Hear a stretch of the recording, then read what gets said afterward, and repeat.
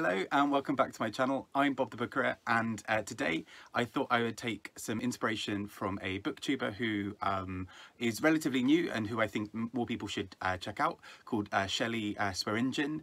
And she has created some really interesting and exciting videos. She's got some really great projects going on, including a reading project around children's literature, which sounds fascinating, especially as it's 1001 children's lit books that you should read before you die, which is a lot.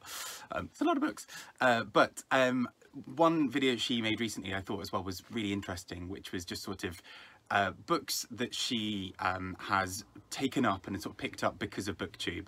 And you know, we kind of know this as sort of as a community, in that sense, that Booktube is definitely one of those places where it's kind of like when you go shopping when you're hungry, right? Where you kind of go in, you know, just being like, right, I just need to buy some rice, and you come out with sort of like 4 pizzas, like several bars of chocolate, an ironing board. Like you end up with everything that you didn't necessarily think you needed but kind of want. I mean, I don't know who's necessarily impulse buying an ironing board, but there we go. What I'm trying to say by that is essentially this happens quite a lot, where you're watching videos and you suddenly think like, oh, that sounds really good. Oh, this also sounds really good. Oh, and like you kind of end up darting around and picking up loads of other books that you previously might not have heard of, or that you maybe didn't think you were interested in. And I think that's the beauty of Booktube, right? But also it's just something that is very dangerous for the wallet. But what I thought I'd do is, now that Booker season is, well, we're still in Booker season, but now that I've finished the long list of the Booker Prize, I feel temporarily slightly freer. I mean, I've still got a fair few library books to try and give back, but there we go. But I thought what would be really interesting to do is to look at some books that I have picked up and I'm really excited about reading because of various Booktube people. And it's also just a really fun chance to shout out some people who I love watching and who I find really, really interesting. And so with that in mind, let's go. So the first one I really, really wanted to shout out is a book that I bought a while back and had been meaning to read, and kind of assumed would be on the Booker long list, and then it wasn't, and so it kind of naturally fell sort of further down my reading pile. And that is Panenka by Ronan Hession. And the reason that this sort of book is sort of, you know, was something I really wanted to read was partly because I heard a good few people on Booktube talking about it in really interesting ways. So 2 people come to mind immediately for this. So both Sean the Book Maniac, who did a really interesting interview with Ronan Hession himself, which was fascinating, and I urge you to all go and check out. And also the other person who spoke about this really well is the superior Bob, Robert over at Bobsphere, and whose name, after I saw, you know, I started my channel, saw his name and just thought like, oh damn, like that is a better name than Bob the Booker. Like, what was I thinking? Anyway, but both of them spoke really intelligently and beautifully about the book, and I urge you to go and check out their videos. I'll leave links below. But also, this book just sounds so up my street. This is all about I'll read you the little bit of blurb. Panenka has spent 25 years living with the disastrous mistakes of his past, which have made him an exile in his hometown and cost him his dearest relationships. Now aged 50, Panenka begins to rebuild an improvised family life with his estranged daughter and her 7-year-old son. But at night, Panenka suffers crippling headaches that he calls his iron mask. I just think this book sounds fascinating and really up my street. I've heard really good things about his previous work as well. So yes, I'm really, really excited to finally check this out. And it's quite short as well. But once you know, I've got these library books back, and I'll like actually get on board with some of these books that I've been meaning to read for the absolute longest time. Next up is a book that it's sort of slightly out of my typical thing in some ways. I mean, I say that not in a kind of snobbish way. I don't generally tend to read much science fiction, which, you know, it's an area of literature that I really want to read a lot more of, just because I kind of never really know where to start. And so I always look to people like Larry over at Larry Has Opinions for his guidance on things like this, because yeah, I don't know where to go, what to do, who to start with. Who knows?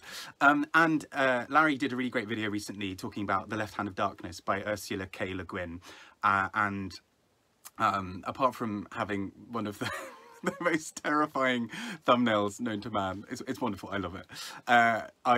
I really love the way Larry goes into this book, particularly the kind of the ideas of it. So a large part of this book kind of features this idea of an almost genderless society, or a society that sees gender in a very, very different way to how we see it.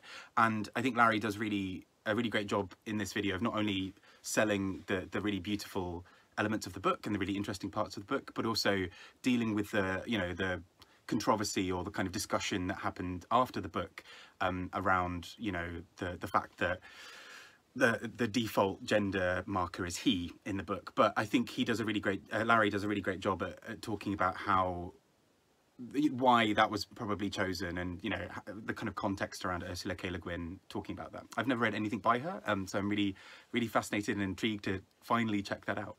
Next up is The Last Samurai by Helen DeWitt, at DeWitt. I've never really known how to say this. This was a recommendation from AJ Dunn, Reads and Writes. They have such an interesting way of talking about books anyway, and again, like Larry, they just have such an interesting range of reading in front of them at all times. It's so fascinating because they will talk about books that I have absolutely never heard of, which is really exciting, right? And again, is dangerous for the TBR. But I think what AJ Dunn does really well in this in this video, where they talk about The Last Samurai, is to really talk about the beauty of this book. It's a book that I had heard a lot about and I'd kept on meaning to check out in some way, but you know, it's never really given any kind of priority. So this is sort of a task for me now to actually finally read the thing. And AJ Dunn does such a great job in explaining why it's something that I would probably quite enjoy. So yes, that's that one. Next is a book that, in fairness, this has been on my TBR since it came out, just because so many people spoke about it in really great ways, and that is The Death of Vivek OG by Akwaeke Emezi. And I have read only one of their books before, which was Freshwater, which I really didn't get on with that much. I mean, I thought the writing was beautiful. I just found it just didn't work for me as a story. But I've been told that this is actually fairly common for some people. You know, some people loved Freshwater and have gone on to love the rest of Emezi's works, but for me, but also some people have found the opposite, where they didn't get on with Freshwater at all and have loved Vivek OG. And two booktubers who I think speak about this book really interestingly and have sort of sold it to me have been Jennifer, hang on, let me get this name right, Jennifer Loves Books. Okay, I was just trying to check if it's Jennifer Reads or Jennifer, yeah, Jennifer Loves Books, who is relatively new it's really exciting to welcome new people to Booktube, and really exciting to hear her thoughts on so many books and her plan. So I'd really urge you to go and check out her newbie tag video. It's really interesting to learn a little bit more about her, and exciting to see what she does next as well. So all good there. And also the other person I've heard speak about Vivek OG is Daniel over at Guilty Feet, who does some, I mean, Daniel's great anyway, but speaks about this book really intelligently and really cleverly. So I'd urge you to go and check that out as well. Next up, the wonderful Gunpowder fiction and plot. I did it right in one take, yes! I struggle with their name somehow. My mind trips me up. But they are wonderful, and they mentioned quite a few times recently a book that I was very, very excited to check out called Darryl by Jackie Ess. And this is a book I had not heard of at all, was completely not on my radar, and the amount that they spoke about how much they loved it, I just thought, okay, cool, let's check this out. And like, I mean, two things tell me straight away that I'm gonna adore this. Firstly, there is a quote from Tori Peters, writer of Detransition Baby, talking about calling it a brilliant novel of a seeker, like Pilgrim's Progress refracted by queer internet culture. Ding, ding, ding. This is right up my street. And then, I mean, the more I look at this book, the more I'm just like in love and know that I'm going to adore this. So the blurb reads as follows. Darryl Cook is a man who seems to have everything. A quiet home in Western Oregon, a beautiful wife, and a lot of friends to F her while he watches. But as he explores the cuckolding lifestyle, he finds himself tugging at threads that threaten to unravel his marriage, his town, and himself. I mean, come on, that is one hell of a blurb. And then, I mean, the first line is like equally, you live, you know, you live vicariously through celebrities. I live vicariously through the guys who F my wife. But sure, okay, I'm the weird one. This is brilliant. I am really, really excited to check this out. I have a feeling, a very strong feeling, that I will adore this. Or even if it's, you know, if it's not adore, it'll be a strong like. This sounds very, very up my alley. And a nice sort of change of pace from perhaps the Booker long list. So very, very excited to check this little one out. Gunpowder, Fiction and Plot also spoke a lot recently about another book that sounds really fascinating to me. It's very, very different from Darryl. In fact, I think Darryl is different from most other books.